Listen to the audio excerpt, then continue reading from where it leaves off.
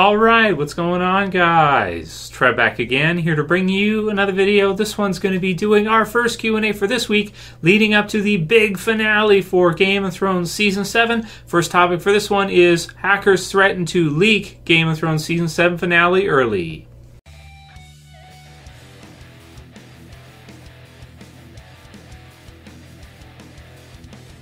And spoiler warning, of course, if you are not cut out for Game of Thrones, which is up to Season 7, Episode 6, which aired last night. If you guys haven't seen my review for it, it's in the channel right now. You can definitely check it out, as well as I did my predictions, video predictions for what I think is going to happen in the Season 7 finale. So this one's interesting. I think the most interesting thing about the finale, with how this season has been going, is whether or not it's going to get leaked early. So we'll have to wait and see. Of course, I'll let you guys know this week if it does, probably at least by Thursday or Friday if it gets leaked around Tuesday, Wednesday time. So we'll see what happens with this one. As you guys know, if you've seen my videos, I'm not a huge fan of leaks for me, because from my perspective it means it gets wrecked for me. And for some people say, well, Trev, just don't go online. It's like, bro, then I'm not doing my job. I have to come online. I have to make videos with you guys. That's my job here as, a part-time YouTuber. That's what I do. I can't ignore you. I also try not to ignore you guys in comments, because I think, if you guys just post all these comments and stuff and I just ignore you totally, I would say that's also not, I can't do that. You know what I mean? That's not part of being interactive with you guys, doing Q&As, doing videos like this, predictions, all this stuff. All that involves you guys, and you guys are able to leave comments, so it's through that. So for me, if it gets leaked, it's probably going to get wrecked for me. So hopefully that's not the case this week, because that's what happened last week with episode 6. If you missed the videos, you can check it out and give my thoughts on that. But as far as this hacker's threat goes, let's get into it a little bit. I've got the link in the description for you guys, economictimes.indiatimes.com, and there's other websites that have, some different little blurbs on it. Hackers threaten to leak Game of Thrones Season 7 finale. So Washington. After several HBO Twitter accounts were hacked earlier this week, the hackers have reportedly threatened to release the finale for Game of Thrones Season 7 ahead of its air date. They have also threatened to release the passwords for a number of HBO social media accounts. The group, who call themselves the Mr. Smith Group, never heard of them, also claims to have access to many HBO platforms already, and has threatened to release the Season 7 finale ahead of its air date. And it says, those responsible for the original hacking of HBO saw 1.5 terabytes of data stolen, which is a lot, just a lot of data, trust me, including Game of Thrones scripts and personal employee data, have now apparently released even more information, reports metro.co.uk. So, they've got some access to some of the platforms, and it says they warned, be ready for Game of Thrones Season 7, Episode 6 and 7 as soon as possible. And that's basically it for the details as far as this. There might be some other ads or some other sites online that have more details about it than that, but that's all that this particular site has that I'll link for you guys. You can Google around if you want to see more. I'm not sure what they want. Are they trying to blackmail them? Are they holding an episode for ransom? I don't know. Really, as far as episode 6 went, apparently it was accidentally shown in Spain, and then people recorded it, got their mitts on it, and, uploaded it online. So I'm not sure if you would even consider that to be a hack. It sounds more like an accident.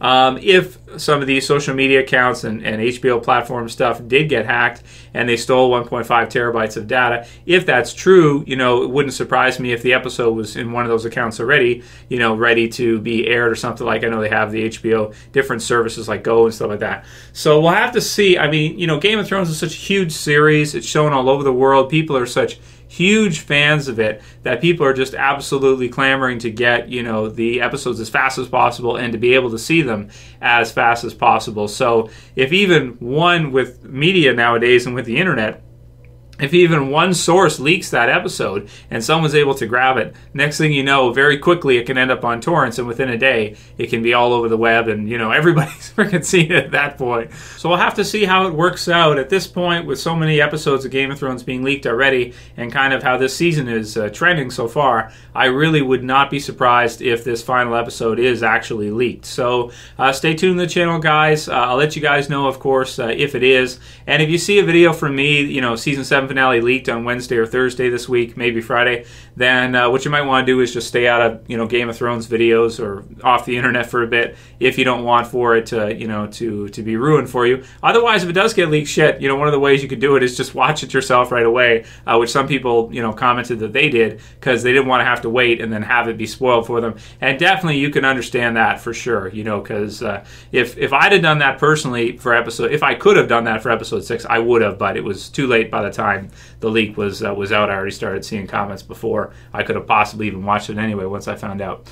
We'll do some questions for this week, though, of course, as usual with you guys, so feel free to send me any others you have, because, we don't have much longer of Game of Thrones left. We got this episode for this season, and then next year we'll get our final 6 episodes. We have 7 episodes left of this incredible series, so it's close to ending at this point. Some of the questions that were sent through last night after episode 6.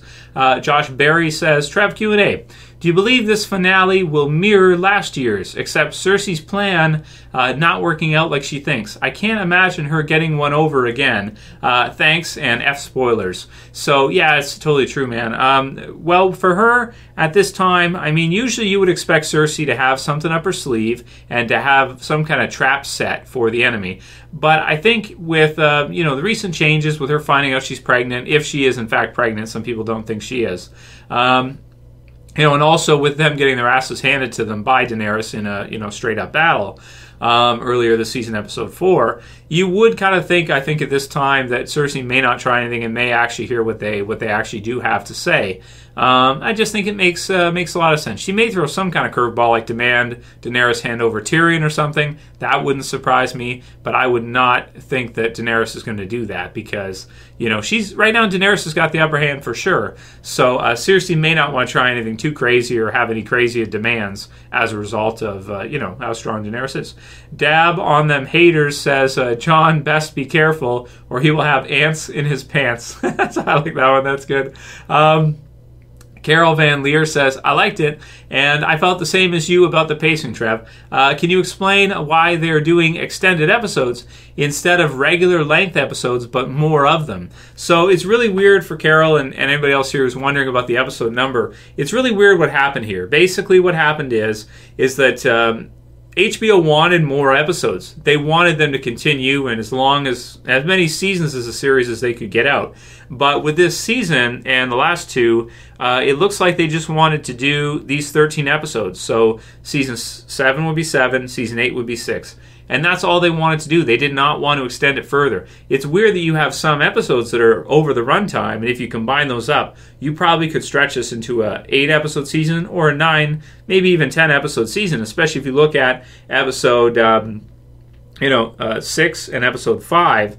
Both those episodes have some really fast-paced changes, have some teleporting around, maybe not teleporting, but moving very fast around for characters in that. And it's a lot different than what we're used to early on for Game of Thrones. So they probably could stretch this out to 10 episodes. Maybe they just didn't want to because of budget, because the dragons and the CG cost so much money every episode. So they felt like with this budget, we should probably just do 7. Maybe they don't want to lose their momentum. They don't want to stretch out the seasons too much and lose people because the show's become so hot and get so many millions of viewers every premiere and every time. Over 10 million in a subscribed network is just crazy. So maybe they just don't want to lose it, or maybe they just had enough of the show and they kind of want to wrap it up, and then as they're going through it, there's all these scenes and it just ends up being longer, so they decided to do that. But it looks like to me they probably could have stretched this out if they really wanted to, and it would have felt more similar to what we're used to with some of the earlier seasons. But that said,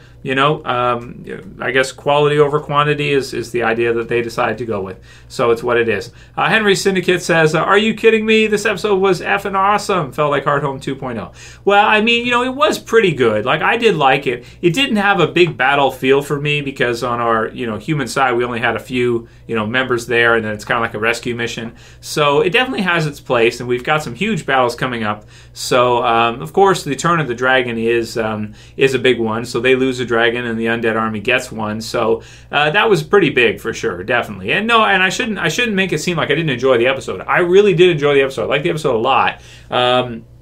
just all the controversy with leaks and stuff takes away from it. The strange pacing just being a lot different, and some of the strange decisions. It's just going against, I think, in a lot of ways, what we thought we were going to see for this season. And, you know, that may not be a bad thing, because Game of Thrones does keep us kind of on our toes, and it's pretty unpredictable with regards to what they're going to do. So we'll see what happens in this finale. Who knows? Maybe Cersei will try something. I just, right now, I'm looking at it thinking like, I'm just not sure, man. Chris Torrano says, episode 7 prediction, Jorah gets friend-zoned by Daenerys again, and Jon is the one to finally break the streak of people friend-zoned by Daenerys. And I like that prediction, Chris. I think you're right as far as that goes. I do think I think we'll see that pretty soon anyway. They've been setting it up pretty good this season. I've really liked kind of the how quickly the relationship between Daenerys and Jon is kind of formed here. And yeah, it's been really good. I've liked it a lot. Stephen B. Smith says, the dragon's death was sadder for me than any human death in the entire show. And, oh man, you thought so? So, I mean, for me, like, I did think it was sad when you see it kind of going down and you see all the blood pour out and everything.